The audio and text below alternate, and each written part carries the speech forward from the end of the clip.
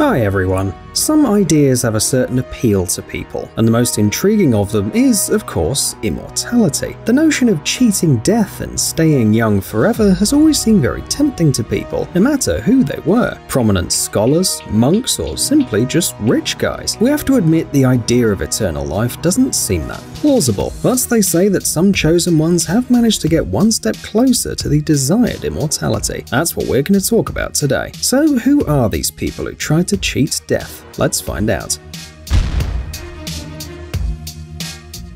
Diane de Poitiers. The mistress of the French king Henry II, Diane de Poitiers, was considered really beautiful. She first met the future king when she was only 7 years old. Diane was 26 at that time, a respectable age for the 16th century. Nevertheless, young Henry was fascinated by Diane and proclaimed her his beloved.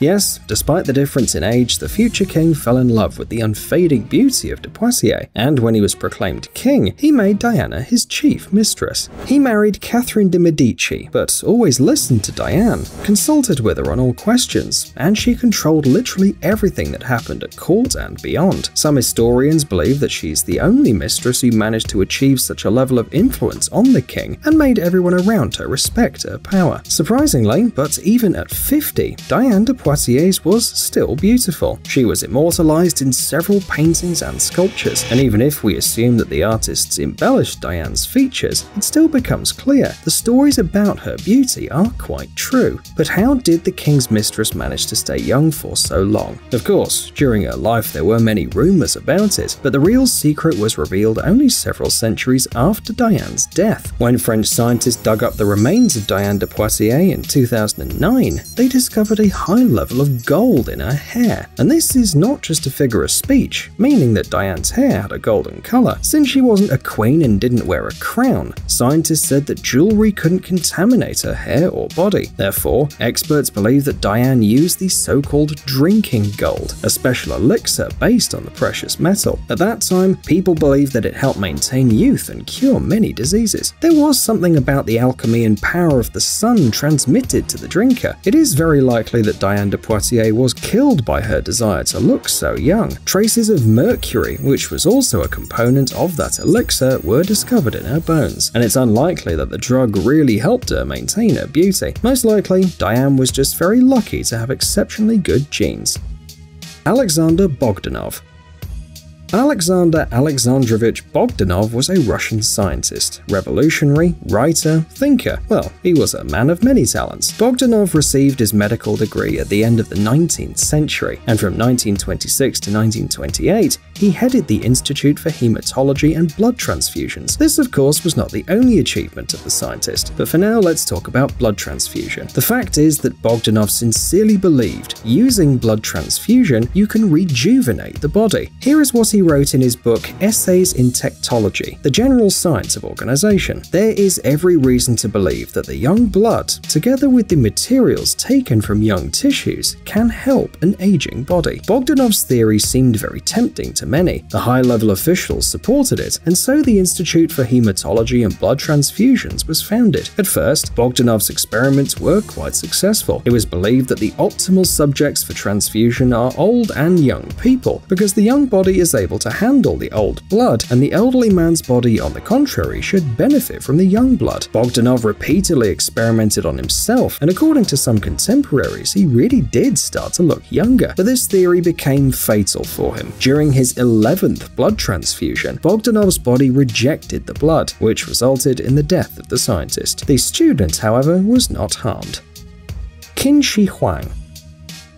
Perhaps you haven't heard of this person, but you've definitely read about his legacy, or maybe even seen it with your own eyes. After all, it was Qin Shi Huang who combined the fragments of the defensive structures, creating the Great Wall of China, and he was buried along with the famous Terracotta Army. Sound familiar? In addition, this emperor created a huge national road system, well, and much more. But Qin Shi Huang was not just a strong and ruthless head of state, he was also a man obsessed with eternal life. The autocratic emperor emperor was the target of several assassination attempts, and so he was really afraid of death. Or maybe he just wanted to rule forever. Because of his obsession, the emperor was often deceived. He bought all kinds of so-called youth elixirs. Qin Shi Huang visited Shifu Island 3 times because he believed that there was a mountain of immortality there. The emperor also sent ships with hundreds of young men and women to search for this mountain. Not one of them returned. Perhaps people understood that they'd be killed if they returned with no result, and decided that it's just better to stay away from Qin Shi Huang. Forcing his best scientists to invent the elixir of immortality, the emperor burned their old books, seeing no use in them, and even executed one of the alchemists for failure. Qin Shi Huang never found the secret of eternal life and died in 210 BC at the age of 49.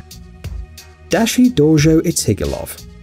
Dashi Dorjo Itigilov was born in 1852 and began his religious education at the age of 16. In 1911, he was appointed the 12th Pandido Kambo Lama of Buddhists in eastern Siberia and remained in this position until 1927. Then, according to legend, an incredible thing happened. Itigilov sat in the lotus posture, gathered the disciples and gave them instructions to visit him 75 years later. Then he asked them to read a special prayer of death, but his disciples didn't dare to utter it in the presence of a living teacher. Itigilov began to read this prayer. Gradually, the disciples joined him. According to Buddhist teachings, being in a state of meditation, Dashi Dorjo Itigilov achieved a state of nirvana. Studies of his body conducted after his death showed that the Lama's body had no signs of decomposition. There was no disgusting smell, and the cells didn't seem to be dead either. In addition, the body weight would have changed if the man was really dead. Of course, the scientists came up with several explanations, but since January 2005, any medical and biological studies of Itigilov's body have been suspended by the decision of another Kambo Lama. However, Dashi Dorjo is not the only Buddhist who plunged into deep meditation. In 2015, scientists discovered a mummified monk in Mongolia, but Buddhists claim that this is a living monk sitting in a lotus posture. He just meditates, but he remains alive. The monk's identity is unclear, although some believe that he might be a teacher of the Dashi Dorjo Itigilov. Perhaps he was able to convey to his student the secret of meditation and eternal life.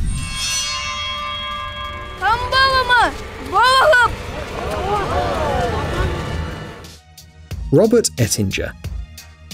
And finally, let's have a look at the modern, and perhaps the most realistic, way to achieve immortality. It was designed by Robert Ettinger, an American academic who has gained worldwide fame as the father of cryonics. Robert Ettinger was born in 1918 in Atlantic City in a Jewish family of immigrants from Russia. He studied at Wayne State University, where he received 2 degrees in physics and mathematics. When he was a kid, Ettinger believed that scientists would soon learn the secret of eternal youth, but the older he became, the more clearly he realized that this would not happen anytime soon. Then, the scientist came up with a brilliant idea. If people haven't learned yet to live forever, perhaps this knowledge will become available in the future. The only thing left to do is wait for it. And to do this, you need to preserve your body. By 1960, the 42-year-old Ettinger, who'd been actively consulting with biologists and physicians all this time, came up with sufficient scientific justification for his idea. Soon, he outlined it in the book, The Prospect of Immortality, which got a lot of attention from people. Before the book, people were not particularly interested in cryonics, but the idea of preserving the human body after death has literally blown the minds of Americans. After the publication of the book, Ettinger began to popularize the idea of cryogenic freezing, featuring in a large number of talk shows on American television and giving interviews to American newspapers. In 1976, Ettinger founded the Cryonics Institute, where he was going to store the bodies of people. The idea was quite simple. First, the body is treated in a special way to protect it from damage, then it's cooled to minus 196 degrees Celsius for a day or two, and then placed in a container filled with liquid nitrogen. Today, the Cryonics Institute stores the bodies of the scientist's mother, his 2 wives, and Ettinger himself. Robert Ettinger died on July 23, 2011 at the age of 92, and as he requested, his body was frozen. However, despite Ettinger's death, his work lives on. The Cryonics Institute continues to freeze dead people and pets, no matter how weird it sounds. Today, Today, more than 2,000 people have applied for cryopreservation procedures after death, and 170 have already been frozen in tanks with liquid nitrogen. For now, this is as close as humanity can get to immortality, but who knows, maybe many years later we'll be able to unravel the secret of eternal life. If you aren't frozen, if you're buried or cremated, then you're done. You're gone. If they think about it enough, they'll say, well, I'll take that chance. Psst, dude, are you looking for new technologies and great gadgets? Are your thoughts focused on the future? Do you love huge vehicles and can't imagine your life without robots around you? Then visit TechZone and you'll find all this and more. The link is in the description. You interested? Great.